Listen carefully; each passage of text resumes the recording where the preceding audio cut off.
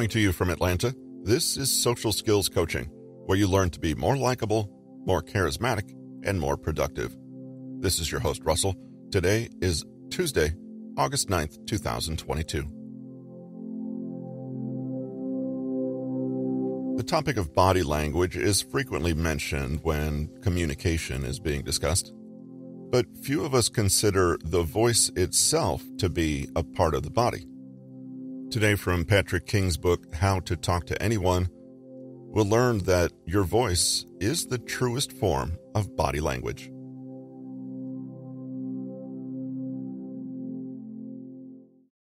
The words you say matter, but how you say them may matter even more. The tone of your voice reveals your personality, your state of mind, your intentions, things like your nationality, gender, and age, and even your health. Your tone of voice can soothe, intimidate, inspire, or bore a person to death. It can establish rapport in a few seconds or instantly put people on edge. The thing to remember about tonality is that it is a purely emotional signal, and because of that, it's perceived before the rational component of your message. Rather than imagining that your tone of voice is like a garnish on your more logical verbal expression, remember that people make decisions not in spite of emotions, but because of them. Neuroscientist Antonio Damasio made this discovery in one of his many experiments when he realized that when people had brain damage in their emotion processing regions, they stopped being able to make decisions. They could say all the right things, logically, and explain them intellectually, but without any emotional attachment. They couldn't choose anything or come to an opinion either way. So, what's the right tone of voice to have when communicating with others? The answer to that is, it depends. The trick is to tailor your tonality to match the situation, your intention, and the person in front of you. Consider these elements. Pitch. This is how high or low your voice is. Naturally, higher voices are perceived as more feminine, and lower ones as more masculine, but sadly, for many professional women, the standard advice has been to lower your voice to be taken more seriously. This isn't necessary. Rather, work at varying your pitch so you're not speaking in a monotone.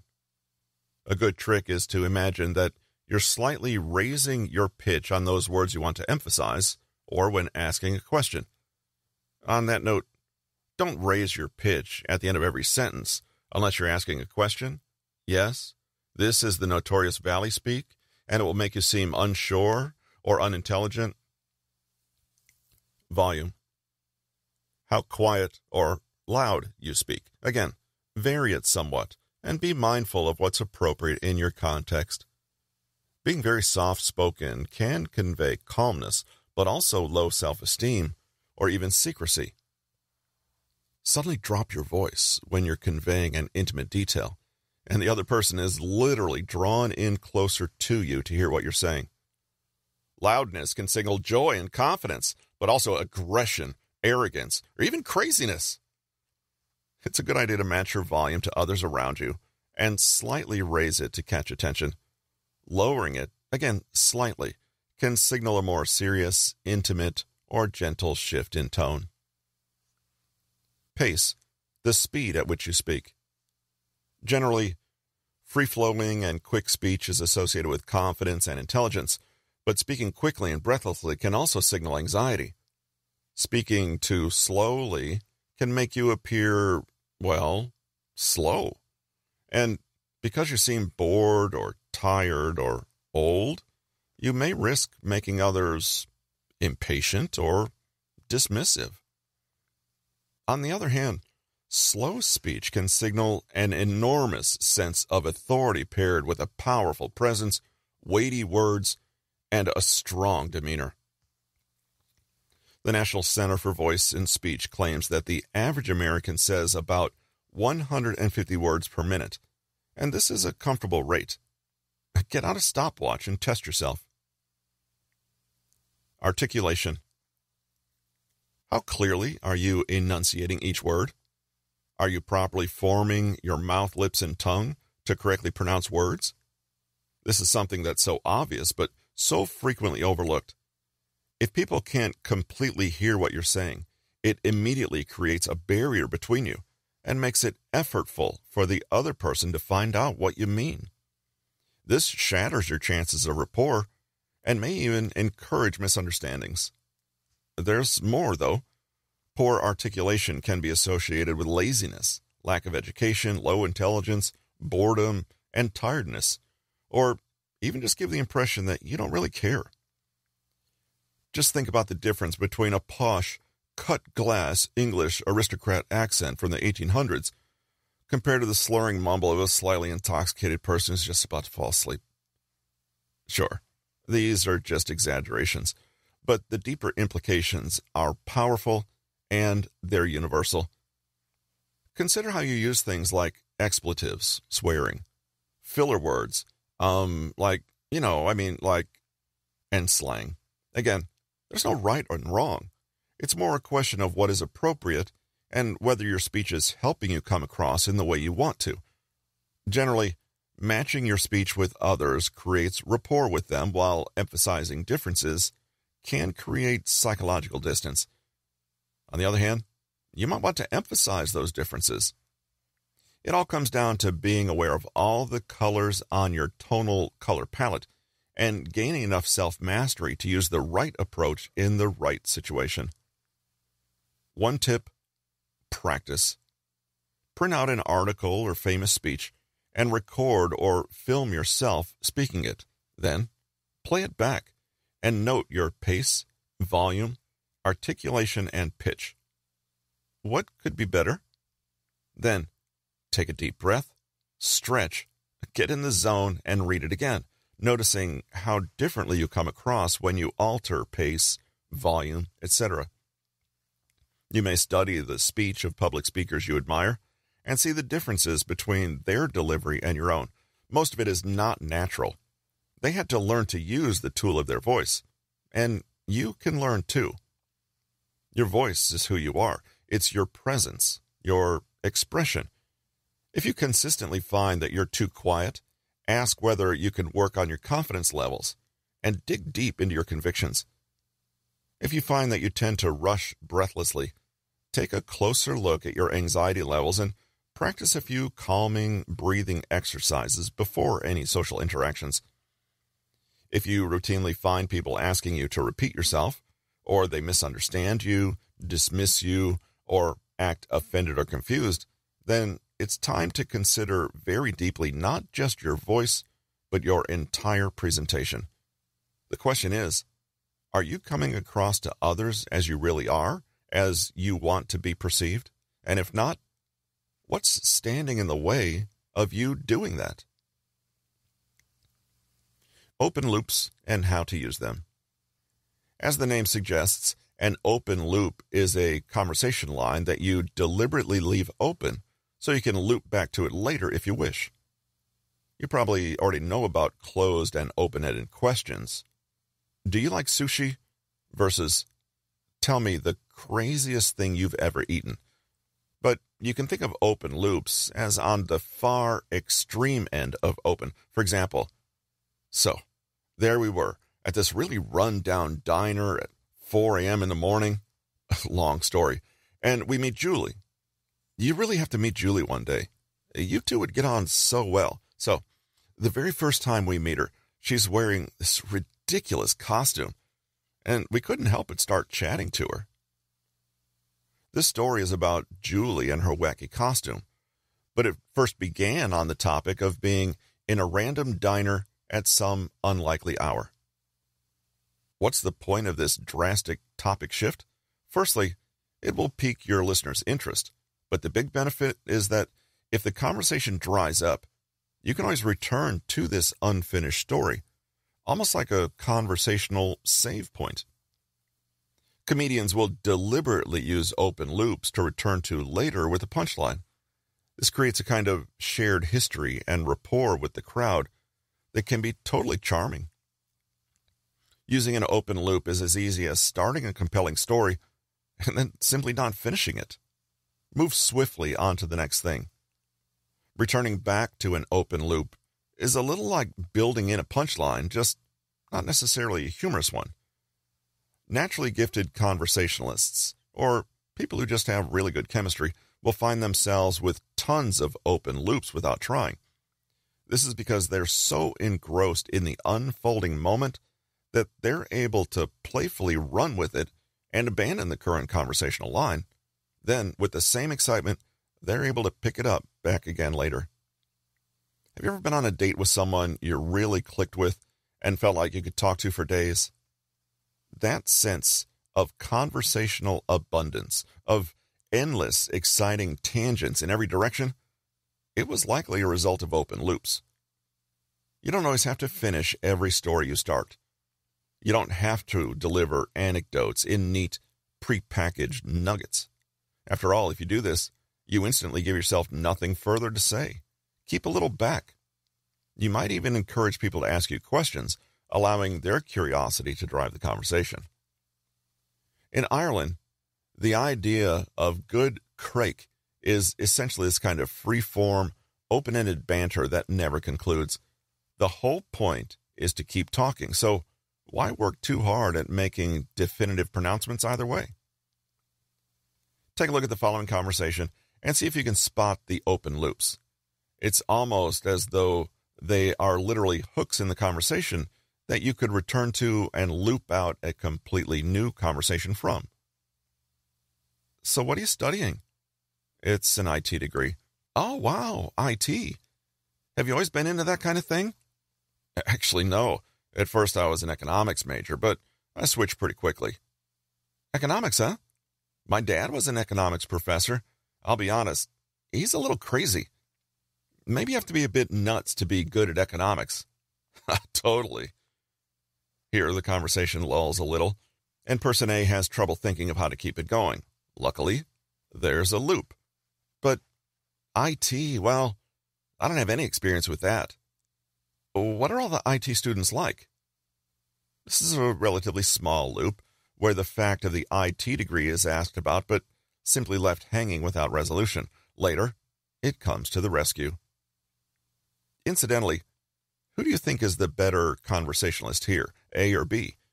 If you chose B, it's likely because a loop was used, whereas A had nothing to loop back on when the conversation faltered. Open loops can be much, much larger, though. In fact, so-called callback jokes and long-running in-jokes often start out as open loops. In keeping with the above example, imagine A and B bump into each other a week later, and this happens. A: "Oh, hey, nice to see you again." B: "Hey, class is going well?" "Yeah, they're okay. Although, remember you were telling me about your crazy dad and how he was an economics professor?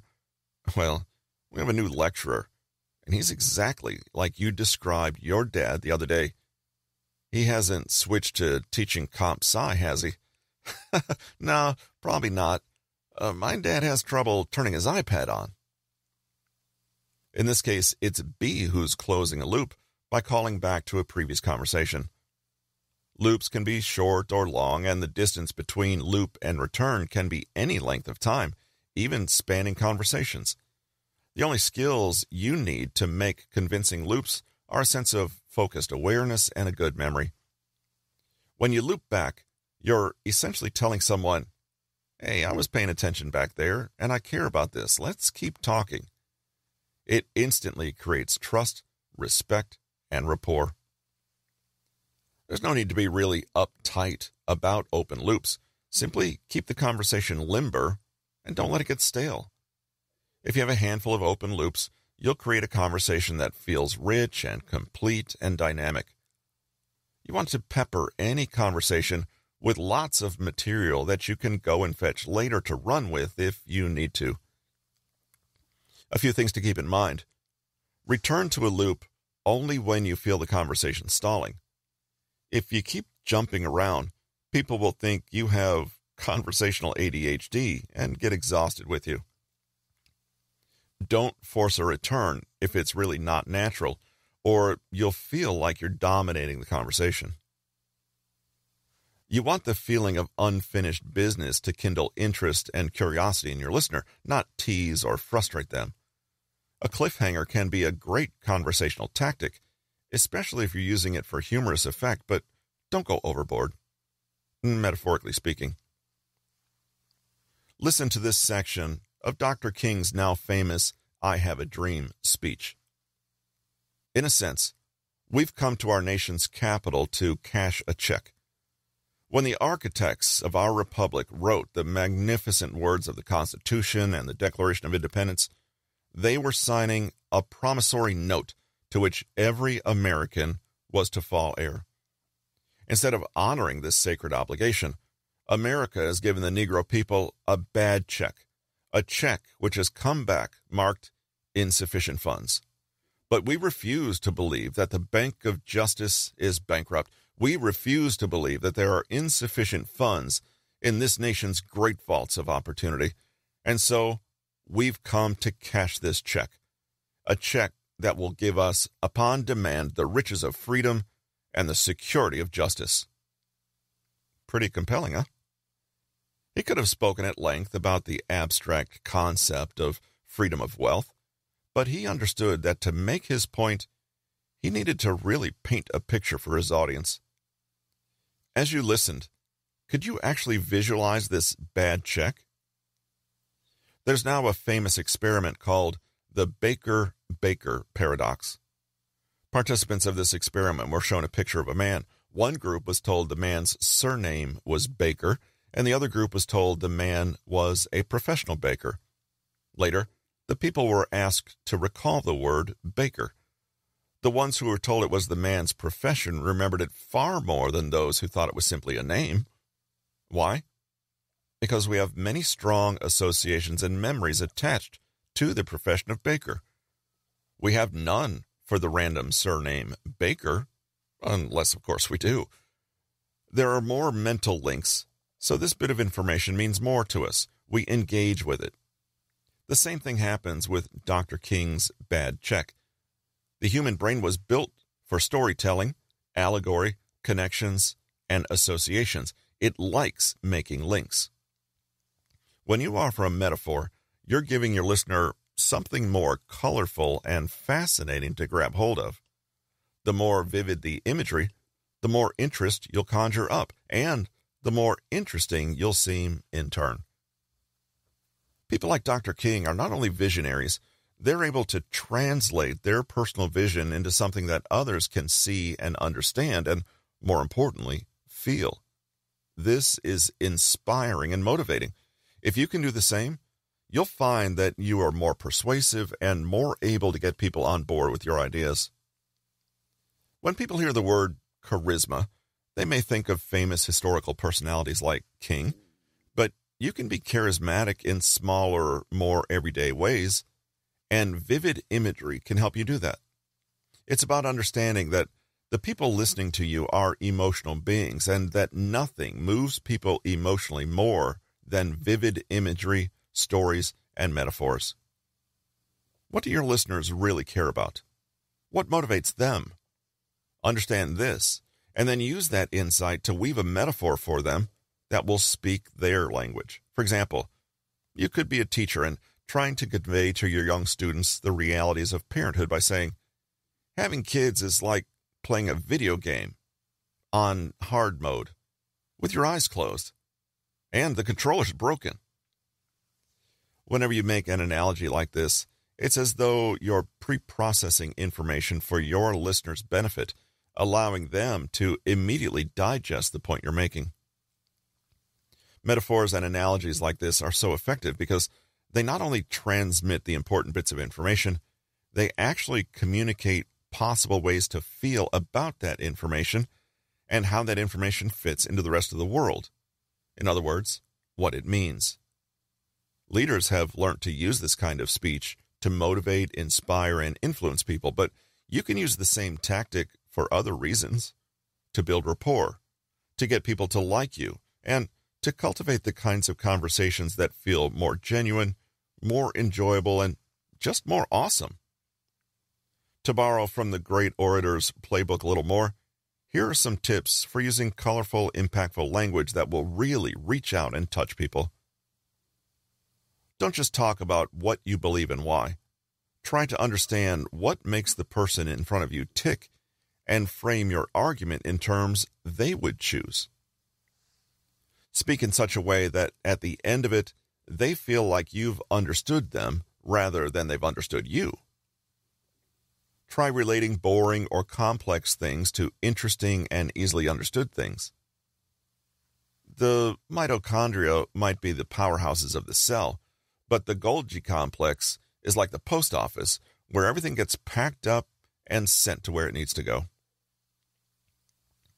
Don't let language be boring. Even in the tiniest ways, try to keep your words fresh and vivid. People with a rich and fascinating vocabulary are always perceived as more intelligent and interesting, so try to avoid the predictable and mundane and be creative. Play with idioms, uncommon adjectives, or funny phrases that will make people double-take. Allow your own excitement and enthusiasm to rub off on other people. As you're relating a story, tap into its emotional core and convey that to people with your expression, voice, and body language. 2 magic words for unending conversations. Through all our tips and tricks so far, we've seen that there's always one unspoken rule about successful conversations. The purpose is to connect, share, and enjoy, not to compete, perform, or aggrandize yourself. The focus is on the conversation and the other person, and not on yourself. If there's only one thing you remember from this book, it should be this subtle but powerful shift in perspective. One trick that really captures this mindset is something you'll find in the world of improv acting. Take a look at the following exchange. A. Oh my God, I would love to go to Brazil one day. The sun, the people, I could practice my Spanish too. Your Spanish? You know, they speak Portuguese in Brazil, right? Yeah, I knew that. Anyway, I do think it would be cool. Sure, but, what are you basing that on? Do you even know anything about Brazil? I do. I had a Brazilian friend once in school. He was awesome. I hear Brazil has a really crazy crime rate, though. A starts to wonder how to get away. What went wrong here? It's like A is trying to flow, and B is putting up blocks and barriers to that flow. Though B only uses the word but once, it's implied in every single response. When we say or imply but, we essentially negate everything just said. We put up a block to the flow, refuting the other person, denying their line of conversation, and establishing the conversation as a conflict rather than, say, a dance. Look again. A. Oh my God, I would love to go to Brazil one day. The sun, the people, I could practice my Spanish too. B. Yeah? So, you're a Spanish pro, huh? Well, not a pro exactly. I did say I need to practice. Oh, definitely. Practice is important. You don't want to go to Brazil and accidentally insult someone's mother every time you ask where the train station is. True. That's the root of all gang violence, I'm sure. Totally. I'm sure there's a study out there or something. There's a study for everything, right? Or we could just make one up. Making stuff up, now that I'm a pro at. In the first conversation, what is taking center stage is B's insistence on correcting A's mistake and subsequent posturing and judging. It's a metaphorical sparring match. Whatever A says, B has to jump in and fight it. Crazy when you put it like that, but I'm sure you've been in a conversation like this before, right? But look at the second conversation. The fact that A says something untrue is simply not relevant. Why? Because the goal of the conversation is not to find out who's the best, the most important, or the most correct. It's not to share factually correct information efficiently. It's to have fun and to connect. There are no literal yes and moments in the second conversation, but the spirit of affirmation is everywhere. Whatever A says, B accepts it wholeheartedly and runs with. It's like a relay. Neither A nor B are too hung up on their idea of where the conversation should go. They just play with it. The result is a wonderful, warm banter that flows quickly and likely generates huge amounts of positive feelings for both. The conversation has become more than either of them. Conversely, the first conversation succeeds in making B feel superior, but at what cost? Person A likely thinks he's a jerk and can't get away fast enough. In improv, the game is to say yes and in your responses, and never say yes, but. This is just a guide, though. The big idea is to respond to the person in front of you without judgment, resistance, or negativity. We all do it unconsciously at times, but even the slightest hint of non-acceptance or pushback can set up major barriers between you and the other person. It makes genuine, playful, and awesome conversation very difficult. You may, in effect, be saying, no, but every time you subtly change the topic or continue to return to your thread, despite the fact that they keep trying to run in a different direction. You may come across as defensive or stubborn, simply because you've gone into the interaction with a fixed idea of what should play out. And when the conversation doesn't match your script, you stop perceiving the flowing cues from the other person and basically start having a conversation with yourself. Have you ever had some point in your head that you wanted to share in a conversation, but as you sat listening quietly, you watched the topic drift away, making your point irrelevant? Try to have the good grace to let this point go. After all, you might feel better if you forcefully say your bid when you finally get a turn to speak. But consider the result. The other person will think, wait, did she even hear what I just said? Nothing communicates acceptance, acknowledgement, and validation more than grabbing what people come up with and elaborating on it in the moment. Immerse into their worlds, forget everything else, and take their statement as completely true as though in an improv skit. There's a reason people don't do this: fear. Maybe you think, but I don't know what to say. I'll be on the spot and won't be able to say anything witty. Yes, this takes practice, but if you can let go and relax a little and just go with the flow, you'll discover that the best conversations are ones you don't prepare for at all. You don't need to be witty or clever or knowledgeable. You only need to be present. The next time you're in a conversation and feel a but bubbling up inside you, take a deep breath and turn your attention outwards instead. What's happening with the other person? Go with that. Let them set the pace, the tone, the topic. Believe that you can have a brilliant conversation about anything, and it doesn't matter. If you're worried you don't look good, focus your attention on making them look good. It works like magic. You might be wondering about what happens when you genuinely disagree with someone. Well, then it becomes a matter of style and tact. Here, just eliminate the word but. Instead of saying, you want to go that way, but we'll hit traffic if we do, say, yes, we could go that way, and then we'll probably hit some traffic. Or, we could go this other route, which will be faster. It's the same information, it's just not presented as an argument. There's no friction or opposition. A good conversationalist can completely disagree with someone without threatening the thing that really matters, their fluid and enjoyable connection to one another. No matter how bizarre the other person's position or how much you disagree with it, you can still maintain a warm, lively, and dynamic connection with them. Get your ego out of the way, drop your script, and have a little faith in the other person. It's like the catchphrase from the skit show, Whose line is it anyway? Everything is made up, and the points don't matter. Summary. Your voice is a powerful nonverbal communicator. Be aware of your pitch, volume, articulation, and pace, and practice to ensure you're having the effect you want. Neuroscientist Antonio Damasio found that people make decisions not from logic but from emotion, which is what you should speak to when trying to connect meaningfully with others. You can use open loops to create conversations that feel rich, full, and complete.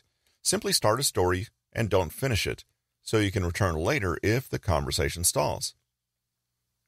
When speaking, you'll be more engaging and captivating if your language is fresh, novel, and vivid. Use metaphors to explain complex topics in simple, relatable ways. To connect to people emotionally, use compelling language and colorful imagery, and allow your enthusiasm to shine through. Change the focus of the conversation from yourself to the other person. The goal is to connect and flow, not to compete or perform. Using the words yes and, borrowed from improv comedy, you keep things open-ended and dynamic. Be ready to abandon any fixed ideas of the conversation's goal and follow what's emerging in the moment. Your conversation will feel more natural, more joyful, and more connected.